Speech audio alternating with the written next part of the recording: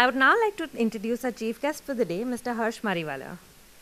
Mr. Mariwala leads Marico Limited as its chairman. He is also chairman and managing director of Kaya Limited. Mr. Mariwala's passion for innovation enthused him to establish the Marico Innovation Foundation in 2003, which works towards nurturing innovations in India. In 2012, Mr. Mariwala started Ascent Foundation, a peer learning entrepreneurial platform. Sharp Ventures is the family office of the Harsh Mariwala family. He also founded the Mariwala Health Initiative in 2015 with the philanthropic aim of giving back to the society. Mr. Mariwala was recently awarded the All India Management Association Lifetime Achievement Award 2021. He was also bestowed the EY Entrepreneur of the Year Award 2020 for India, which is the world's most prestigious business award for entrepreneurs. So, ladies and gentlemen, fasten your seatbelts and let's get ready to witness the fireside chat of the day. May I invite Mr. Harsh Mariwala and Dr. Tulsi Jayakumar on the stage.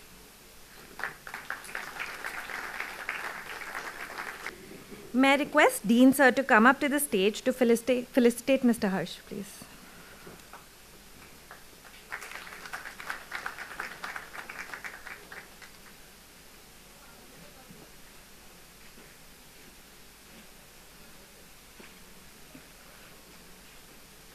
It's not too heavy, is it? Okay. Just that. Okay. Thank you very much.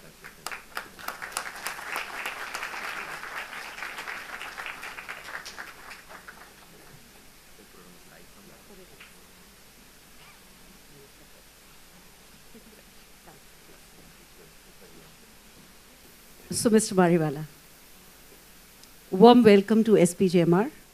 And the person that we are seeing today, the person who is the founder of Marico, is not the person, as many people knew him earlier, which by his own admission in the book, Harsh Realities, he talks about himself as being a diffident and an introverted person, right? So, Mr. Mariwala, my first question to you is, what about this, what really caused this kind of a transformation from a diffident, introverted person to this sharp businessman who has built one of the most well-known and respected Indian multinationals? And what was the role of the family in this transformation? So, thank you, Tulsi. Thank you, Varun, for having me over here on this momentous occasion of 25 years. And I've heard a lot about this program. And I think you must be the most highly rated program in India, at least. Yes, as I far think as family. so. So congratulations to all of you. Having said that, I've been associated with SPJIMR for many, many years. I must have come here first time, maybe about 15 years. I must have spoken here to MBA students at least 3-4 times. I was very close to Professor Shrikant. Yes, I'm aware of that. I worked with him. He was at some time, a few times I worked him as a consultant. And I really had a very high respect and regard for him because he had a different mind, you know, right. And a very innovative approach to thinking. Absolutely. So, so happy to be back here, and back here in the ML Shrikant board's room, which is very heartening. Having said that, transformation, you know, I was quiet, you're right. I was not that bright in studies, like many of you. I mean, I was not bad, but I didn't never failed, things like that, but I was not at the top. Sure. So, and nor was I so good in sports, so some degree of quietness, you know, not that confidence, but I think sometimes being an introvert helps, you know, because you start thinking deep, you know. And but I must say that I have been blessed with a business opportunistic mindset. Sure. And I've always wanted to be in business. I've never thought that I will work for somebody else. So that was something very clear. And in my school days, college days also, I used to do small businesses, and at that time I earned a lot of money in those days by doing this small kind of businesses. So I I was passionate about it, and the kind of business I went into, I think it helped also, because if I had gone into a business which required me to go to Delhi for a license, I would have been a disaster, because working with bureaucrats, or even if I was in a B2B business where I had to sell products to a buyer of a big company, and more than just selling, entertain, dinner, that was not me. So luckily I was able to find my calling into consumer products, where I had to deal with people at a very basic level in small towns, distributors, and I was very comfortable doing that. Pun unintended, that was not your cup of oil. Yes. So it just so happened that I got the right calling in terms of, I made some right choices also, because we also had businesses in the family which required one to travel to Delhi. We had B2B business, we had an export business, but I for one chose to convert the unbranded edible oil business into branded. And I think that's where I strongly feel that every person has some God-given gifts. Every person in this world has some God-given gifts, and many of us don't know what our gifts are. And we need to identify them. And we need to leverage them, and not really, of course, we all have our weaknesses. Every person has their weaknesses. But I, for one, believe that, if you are able to leverage your strengths in molding your whatever you're doing in life, then your chances of success are higher. And luckily, I was able to leverage my strengths in terms of working with consumers, retail, and I think that as I grew, I started getting more and more confidence. And if you asked me in the beginning, I could never have spoken to any audience, even 15, 20 people, I would start sweating. But, so all our FMB students take heart from what sir is saying. You need to grow. Yeah, and you grow then, start taking small steps, and then you start getting confidence. And then, of course, if I still feel a little odd if I have to speak on a subject which I am not good at. And I normally, for any meeting or any speech, I like to prepare myself. Not that I go on referring it to, but just some bullet points. I don't like written speeches, but prepare myself so that I know what I am going to speak on. And many a times, do some research in the background and then be ready, So your book is titled Harsh Reality, sir. And Simar from our alum was saying that what a courageous title that is. So would like to know, what are the harsh realities of a family business? There are people who are just coming into the business. A family business is full of challenges, but there are also opportunities. So how did you make that entrepreneurial foray in a manner that there was a change? And what were the harsh Before I answer your question, you're right, the name of the book is Harsh Realities, and it was something which I wanted unique in terms of a title. And I had thrown a challenge to some of the entrepreneurs we work with in Ascent, and we have at least one entrepreneur who is a part of Ascent. And then, they came with many, many suggestions, and I really loved this title because it was actually a pun on my name. And it also covered the book, and I think it has got a phenomenal kind of a response in terms of the name of the book. And not only that, the cover of the book also, if you see the cover of the book, it portrays me. So normally when you come out with a book, you go to the publisher, and normally they have their own design department. They come with 10, 20 options. The author's picture is there on the front of the front cover. I didn't want that to happen, so I identified one lady who only specialized in book covers. And she read the whole manuscript. She had 2-3 sessions. She just understood me in detail what I was and what the book was about. So she came up with a book, in my opinion, which is innovative, the cover, which is transparent, which is me, which is very open. So the name of the book, the cover, and of course the book itself has had a good response, and I'm happy with the way the whole thing has turned up. Now to answer your question in terms of what are the harsh realities in a family managed business, I may just refer to some of, I think the first thing is the role of the family, and what is the kind of business you are in, and what role can family play. Now there are certain types of businesses which require a very high level of attention from families. Businesses, for example, which require decisions which may have a big impact on the profitability. For example, if you are in a trading business or if you are in a speculative business, that individual judgment is very, very important.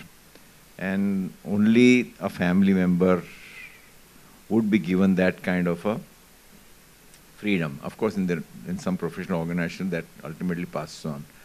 But I think a lot depends on what is the kind of business it is. And on the other side, who are the family members who are managing the business. I think unfortunately, many family members, the next generation, when they come in, they think that because they are a part of the family, they are entitled to play a role in the business. And that's not right. Of course, you have a certain right to ask for a role, but you have to look at what you're entitled to and what is your responsibility and what is your accountability. In many families, there is no accountability for their family members, especially in joint families, that people think it's my family, nobody is holding you accountable, and everything is managed by the whole family, so there is very little segregation of individual responsibilities in a family managed business because everybody is doing everything. And then there is a distance between the two generations, the founder generation and the next generation in terms of the way of doing business. So it's very, very dynamic, the whole situation, the business on one side, what kind of transformation the business is undergoing, how does the business needs to change, and on the other side, the family and which are the best family members to manage the business. But as I was saying earlier, I think the family has to decide what is important. The business is more important than the family. And many a times some families say that, okay, family is more important and it's okay if the business goes down. But I was very clear as far as I was concerned, the business was more important because if the business is attended to from the right angle by the family, then the family itself will benefit because the business does well. But if the family takes priority over the business may suffer. And the whole family suffers, at least financially. And also in terms of feeling good, because success is just not financial. It is much more than financial. It is the way you recognize, it is the challenge, it is the inner satisfaction of creating something, as Varun was saying. It is just not shareholders. I mean, most family or most owners don't run a business to make money. Beyond a point, money is not important. But what impact are you creating in the society? How are you positively impacting all the stakeholders, whether it's your customers, your employees, your associates, and of course the owners. And I think that's where this whole thing at looking at all the stakeholders is very important than just looking at the owners as far as family. So I think these are the kind of things which the family has to realize. I strongly feel that governance is very important, not only for a family business, not only for a startup. Many family businesses think that I can start taking shortcuts because the business is small or the family is deeply involved. But at some stage it will haunt you. And I, for one, believe that governance is important from the day you start business. Because the moment you start taking shortcuts, you're creating a culture of creating shortcuts down the line. And when you grow, that culture will continue. People down the line will say, okay, why don't we bribe somebody, or why don't we do something which will give us speed, but there is a certain risk attached to it. And when you get caught, it puts you back by a huge, and people don't realize that how, it just puts you back by many, many years. So I think the families have to look at governance from a very, very, it's a very important part of any business success. And then finally the family charter, depending again on the size of the family, what is the role of the elders, what is the role of youngsters, when will a person enter the business, when will a person exit the business, things like lifestyle, image building, conflict resolution. I think these are very, very important things which the family has to sit down and decide. A lot depends on the trust within the family members, but I'm talking of a situation where the family is large. If the family is very small, 2-3 people, and they're able to exist normally, then you don't require all that to be put in writing. But we have seen that in businesses where there are two brothers, the fights are huge. There are families where 20 people, family members, then they're able to coexist peacefully. So there is no right answer. Sure. In fact, I was just reading yesterday about the TVS group, which has this very innovative point in their constitution which they created, that after 111 years, the family will actually break up. So it's a very different kind of thinking. But anyway, I move on to the third question, sir, for the morning. You know, we are reading about Twitter and we're reading about Elon Musk. You faced your own hostile takeover bid somewhere in the early 2000s when the Hindustan Lever chairman, Keki Dadi Seth, proposed to buy you out with your brand Parachute. And he promised you to give you enough resources to take care of yourself and all the future generations. So here was an MNC with a market capitalization of 50 times of yours. So what was the kind of poison pill that you used against Hindustan Lever at that time? And what is it that the young entrepreneurs and the young family business science can learn from you regarding building companies which face those kind of takeovers? So it was a very difficult moment for me, and not only for me, but for the whole company, because as you were rightly put it, there was this assault, and they went public in the analyst meets and, you know, in the marketplace, distributors saying that we have entered this field, and, you know, Marico will be history. That's history, what yeah. I think he said. Yeah, so I mean, attack from various fronts, ultimately culminating in a phone call to me saying that why don't you sell out and all your future generations will be taken care of financially. But as I mentioned earlier, I am not driven by money. So I think that was something which didn't excite me at all. That I will have enough money and I can enjoy, because I don't think money, even if today also, you know, I don't think my lifestyle has changed dramatically. And that money gives me that I can go on enjoying. I have to be mentally occupied in whatever I do, whether it's business or giving activities or whatever else, you know. So I think that was the background. But having said that, I think each business has to evaluate to what extent are they vulnerable. Suppose if any of you get a threat from somebody else wanting to acquire, I don't think one should be dogged about it. One should not be emotional, I don't want to sell out. But I think there has to be rational decision. So me, it was a combination of rational, emotional. I had built the brand. So I was emotional about this business. Of course, I wanted to retain. But I also put a rational hat to what I was doing. And that rational thinking was that in this category, we are the largest. Because it is our most important product, which is forming about 60% of our turnover, it gets a lot of top management attention. We have a very strong brand.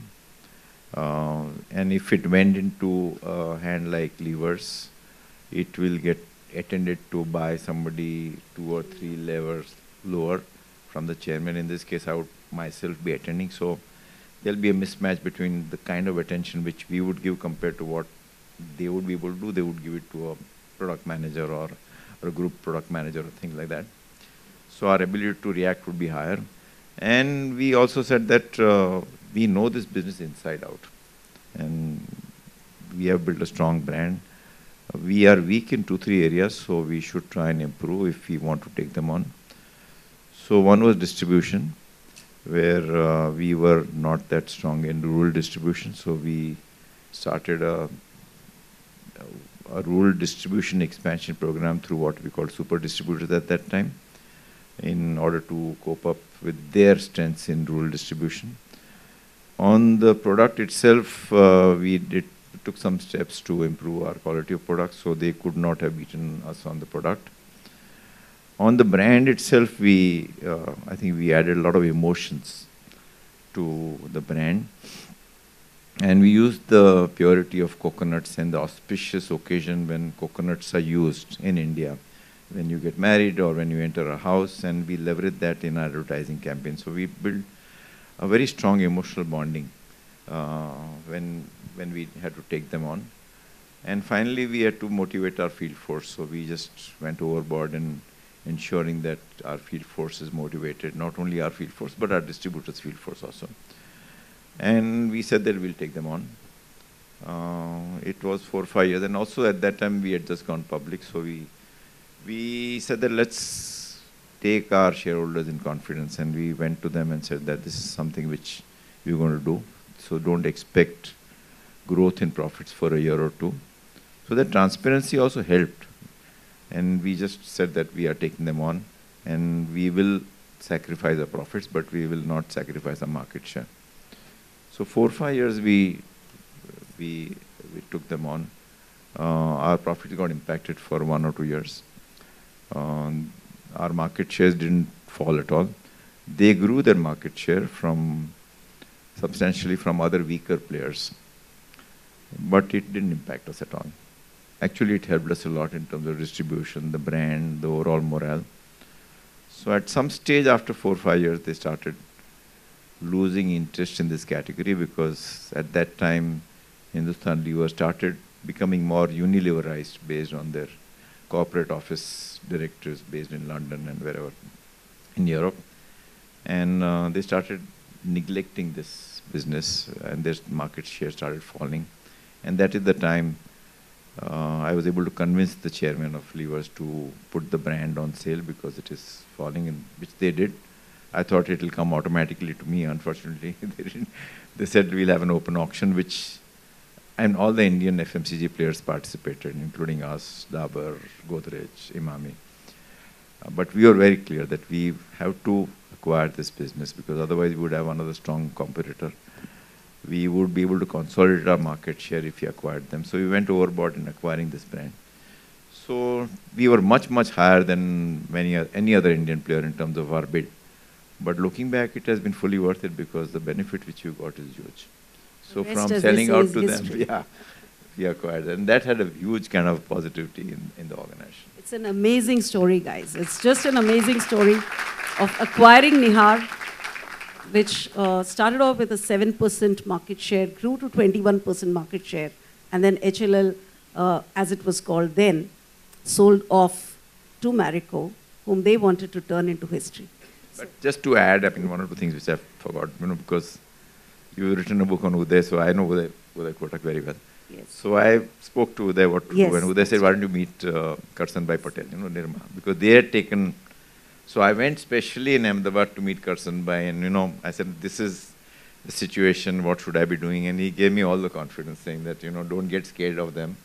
And I think that also played some role. Yeah. So it's amazing, because, when we were interviewing Mr. Kotak also, when he ran into problems with his IPO, he reached out to Mr. Deepak Parekh.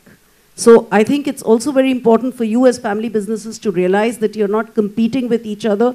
The networks that we talk about are really, really valuable, and you use them much beyond just going out and partying, as I can see in the case of all of these. Just one more example, see, I work a lot with Professor Ramcharan, who is also the co-author of the book. So I said, what do I do? He's saying, no, you be firm. You have a right to win. This is your resource generating engine. Right. And I think and you have to protect that resource generating engine. Absolutely. Lovely, sir. So we keep seeing this word innovation being bandied around. Everybody under the sun says, I'm innovating. So what is innovation to you, Mr. Mariwala? And how important is innovation for family businesses and entrepreneurs both? So, I realized the importance of innovation maybe 20 years back.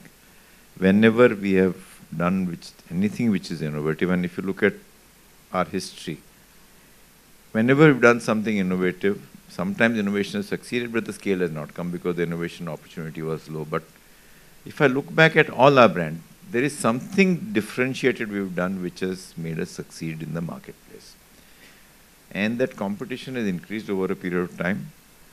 So if you have to succeed in the marketplace, you have to innovate, not just when you launch a product, but on a perpetual basis, because it is a matter of time, others will start copying you. So in a brand like Parachute, we innovated through the packaging route, multiple innovations in packaging. In a brand like Saffola, we pioneered the health part in edible oil, and now it's healthy edible oils and now healthy foods also, And whichever brand you take, whether it's a Revive Starch or Medicare, a brand which we acquired from Procter & Gamble, was only available in shampoos, which is anti-lice shampoos. And we realized that if we launch the same product in an oil format, our sales will increase. So we launched Medicare oil and the sales doubled. So I think my belief in innovation is very, very high. And that's why we started Marico Innovation Foundation, because I think India has to, if India has to succeed, innovation has to play a very, very important role. And a Me Too kind of business will not give you a right to win. You can't succeed in a business just because you have a lower cost structure. Somebody else will copy you and they will hit out at you. So, but it's difficult to create a culture of innovation, and I thought that's what we did in Marico, that how do you create a culture of innovation where everybody in the organization is thinking of innovation, and it is just not driven by an individual in R&D department or marketing, but every person, even at the shop floor level, is thinking of what can I do differently. And it need not be connected to the end product. It could be a process you may be doing, it could be manufacturing led, but I think innovation has to be in the DNA of the organization. For that to happen, you need to have very good talent. You need to have diversity, because diversity brings in different thought processes. You need to have a culture which is very open, because innovation doesn't happen in just one mind, but it happens through dialogue with others. There has to be a high degree of transparency. And the most important thing is, if somebody has some idea, and they should not have that fear of failure, because if the organization is punishing failures of somebody doing something differently, then people will stop innovating. And innovation is, failure is a part and parcel of innovation. When multiple times we have failed, it's very difficult to be 100% perfect when you go in the marketplace. And market research has its own set of limitations. There is no shortcut to going into the marketplace, but many times you may think that something will succeed, but it has not succeeded, because ultimately you have to test it out with the consumer. You can de-risk it by doing it on a smaller scale. But I think the key thing for the organization and the leadership is to ensure that people experiment, they take risks, and remove that fear of failure. Very nicely put, sir. And I think that's one key difference between the people who come here to study an MBA versus all of you who are coming here to do your family business or your entrepreneurship. You know, that's a program, those are programs which are designed to succeed, right? And here you have to accept failure. So I think that's very, very critical. And I think you also touched upon the point about talent, which I think is so critical. How do you as a family business retain talent, attract talent, nurture? And Marico was one of the very well-known companies. It's a story of how the founder stepped down, Mr. Mariwala stepped down in 2014 to let a professional CEO run the company. So you've already spoken about that, sir. Any last piece of advice on how do you nurture talent? So I think we must realize that there is a war for talent, and the top management has to play a very, very important role in creating the right image for you to attract talent. You can't say that give it to HR function, give it to some headhunter. It will not work. You have to be the ambassadors for your organization in creating the right image. You need to identify what is your employee value proposition in a market where there is a war for talent. And you need to be clear, where is your target group? Where do you want to attract talent from? Unfortunately, many Indian promoters, family managed organizations, they look at hiring from a contract. It's like purchasing. I want to purchase, so I'm in a superior position. You have to market yourself. You are marketing yourself and not expecting every person. So you have to market yourself and try and get the best quality talent through headhunters, through identification of individuals based on your own networks. And I think it's very, very important that talent is attended. In many organizations I've seen that the chief of HR is not at the same level as other CXOs. It is at 1 or 2 levels lower. To me, the first hire when Marico began was head of HR. The first hire, because I think that played a very important role in creating the right talent, culture, attracting talent, retaining talent. So it's, I think one has to take it very, very seriously and go on ensuring that the image plays a role in terms of employee value proposition, governance also, and these days the governance has become expanded to ESG, because if you are going to a management school, all students are going to ask, what is the organization doing? What is the purpose of the organization? So this has to be taken very, very seriously. And then, in our case, how we created attraction was basically to say that we are a professionally managed organization. I was the only family member in Marico managing it. Everything will work on merits. Influence will not work. If I have somebody who wants a job, then the decision is the line decision. At the most, I will ask that person to be evaluated, but no interference from, we are very high on governance. And more importantly, we have a culture which is very open, where people they will wear more of organizational hat. For example, they will be put into a task force to look at organization. There will be a shadow board. So individuals, capable individuals, are given roles beyond what they do. And they are put in roles which are to wear a corporate hat. And then combine that with high degree of job rotation. I think we strongly believe that if you join us, then we create the environment for individuals to learn, to become far more tuned to looking at issues from an organizational angle, and also do job rotation. And whenever I have met individuals, not that we are able to retain all people all the time, they leave, but it's okay. But whenever I met some individual who's worked with us, invariably most of the time they said that the stint we've had with Marico has been the best stint in terms of, and that has made us what we are today. And so, what about Ascent Foundation? So, Rennie here belongs to the Ascent. So, what was the motivation behind starting Ascent for young entrepreneurs? And what do you see the Indian startup system as? So, Ascent started, I think, 10 years now, I think so.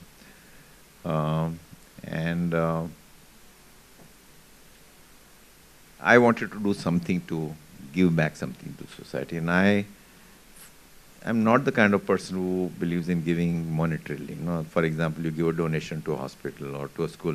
To me, that's not giving. I'm more into active giving. So whatever I give, financially, more than financially, I have to be engaged. I have to spend 10, 20, 30% of my time in doing that. So that was the thought process, and I had to look at various passions, because if I have to give my time, then I should be passionate about that subject. So I identified entrepreneurship as one way to give, innovation, which I'm doing, the Innovation Foundation, and health. So these are the three passions that I identified: preventive health, innovation, and entrepreneurship, which are, I can add value by giving my time. And I strongly believe that entrepreneurs create a lot of wealth. If India has to grow, we can't go on depending on the government to drive economic growth. Ultimately, it has to be driven by entrepreneurs. So if I can help entrepreneurs learn from each other, if I can help them scale, then I would be doing my part in terms of driving the economic growth, which will again be good for all the stakeholders, you know. So that was the thought process behind starting Ascent. Over a period of time, it has grown. I think today we have about 850 entrepreneurs with Ascent. And I think cumulatively they do a turnover about 30,000 crores. But the feedback is very good. We do NPS scores and we get a score of, I don't know, 70, 75 NPS score. There is a certain time commitment required, and we make it very clear before an entrepreneur joins. But financially, earlier there was no charge, and some entrepreneurs were taking it lightly. Now we charge 10,000 rupees a year. But that again entitles them to be a part of many of the events we do. We have lots of events, hurdles, learning events, conclave. So this is just to get their commitment and nothing else. But it is funded by me, all the other costs. Maybe Rennie can speak a little bit more about Ascent being a member. Hello, everyone. Good morning, Harsh and ma'am. So I've been lucky to be part of Ascend Foundation started by Mr. Harsh. I think there are two things which changed my life. One was first FMB, because I got to meet a lot of talent here. And then was Ascend. So Ascend came in a time when I was actually growing, and since 3 years, I think I've changed as an entrepreneur and now as a human being also. So I think everybody who really wants to transform from an individual to a growing entrepreneur should be a part of Ascend. Thank you so much. Great. So, sir, on that note, I think I'm going to just ask you So just to add a little bit, if anybody wants to join Ascent, you can go to our website, www.ascentfoundation.in. We want more members, actually. You know, my target is to have 10,000 entrepreneurs. Lovely. So we are at 850, but I think now we have earlier in Bombay, then we went to Chennai, now it's all India. So any of you, any of your friends, you have to be a certain size and you have to be committed to giving some time, but all I can assure you is that you will benefit a lot. Yeah, sure, sure, sir. So a quick rapid fire round now, just to know Mr. Mariwala up close. Your favorite song, sir? I am more interested in actually Indian classical music. Okay. So there is no song because it's a long. So, but I am interested more in Indian classical vocal. That's my passion. You know. Okay. But I listen to Hindi music now. You want me to give some at least one song. So I like the song Ab Jaane Ki Jid Mana Karo. Acha. I can't Ab sing jaane it, but ki zid na karo. Acha. Okay. Wow. Very nice. Your favorite political leader other than Mahatma Gandhi, sir?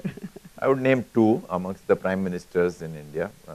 When I said political, I just looked at the prime minister. I would say that one of the most underrated prime ministers is Narasimha Rao. You know, he's the one who drove the overall reform process. Yes. Of course, Manmohan Singh executed, but it was him who made it happen. He's not been recognized for that. That's true. And second, being a true diplomat is Atal Bihari Vajpayee. These are the two.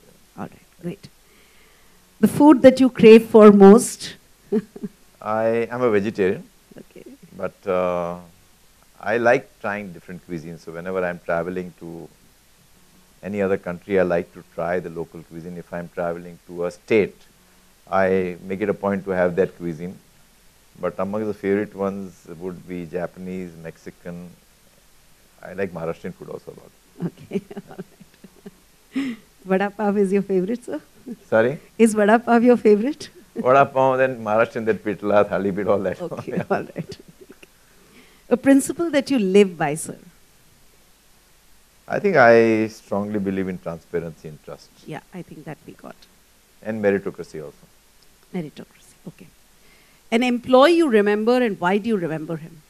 So two of my key people who helped me many years back, I lost them. So partly because they are no more, both of them died in an accident. Individually they died, not jointly. But I mean, that was a bit of a shock because at a young age they died, and they played a very important role in my journey. In your journey, Yeah. okay, wow, all right. A value that guides you? I think to some extent it's the repeat of principle you live by. So yeah. So, all right. And your favorite brand, Parachute or Saffola? You're asking me a question as if is my daughter my favorite or son my favorite, It's very difficult to answer that question. I think on that note, any questions? We'll have a couple of questions because Mr. Mariwala has to leave. But a couple of quick questions, maybe from, okay, Rennie. Just a quick one, Rennie. And maybe one from the new batch. So this is just in continuation to the morning discussion which we had. In family business, often the biggest challenge is the division of stake. At times there's a confusion, is it based on talent and contribution or just by genetics? And I think I've learned from my experience that if it's not defined well in time, it can cause a trouble in personal as well as professional growth. So what's your input on that? No, I think it's a very valid question. I think there is a lot of confusion within the families in terms of how the stake should be. In my case, I can give you my example. Why I joined the organization. At that time, my father and 3 of the brothers, each of them had 25% stake. And we had 3-4 different businesses. I attended to the edible oil business and converted into an FMCG company. I could have said that because I built this business, I should get a higher stake. But I didn't do that, because I strongly believe that if you are inheriting a business, then it's equal stake, So I didn't get anything extra because I built that business. And this almost formed almost 90% of our group assets at that time. But my share in that also only was 25%, my father being 25, I'm the only son. So, but I don't regret about it, because just because I built it doesn't entitle me to a higher stake. Now, if you are starting a business, then you may say, okay, I am starting a business. You may have an arrangement with the family because I am starting the business. Am I entitled to? But these are very tricky subjects within the family. It can cause a lot of discontent. And I didn't want that to happen. Now, I can give you one more example I know.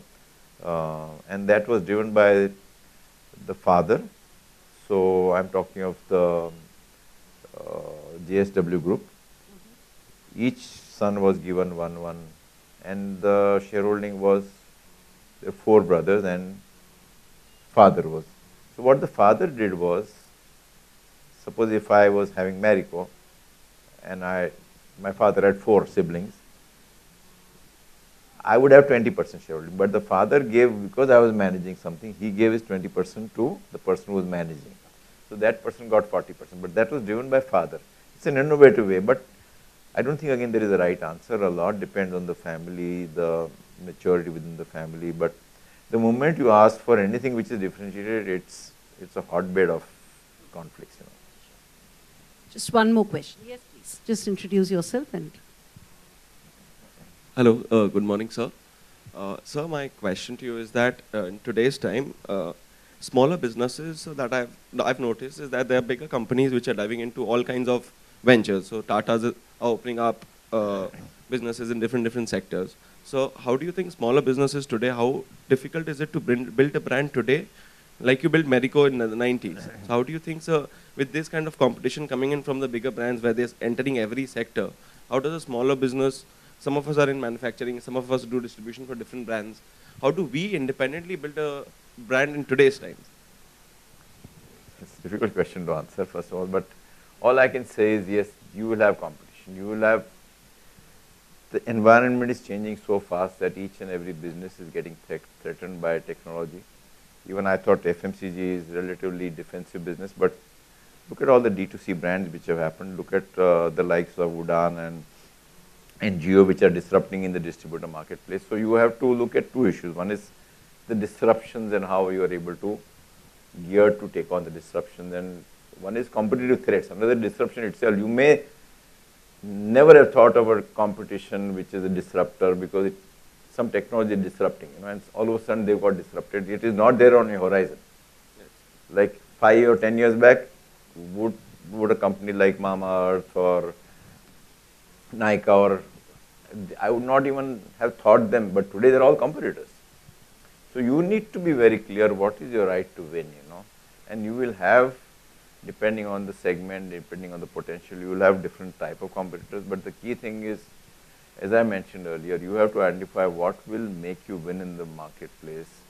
And I think the differentiator is very important. If you are in a technology business, it's cutting edge technology. If you are in a pharma business, some IP. If you are in some other business, it could be innovation. If you're in service business, can you have some other, for example, Domino's or whatever, talking of shorter delivery period. So you need to identify what is the key differentiator you are creating, and can you be better and better in that differentiator to fight the competition on one side, and then also look at how the business is going to get disrupted.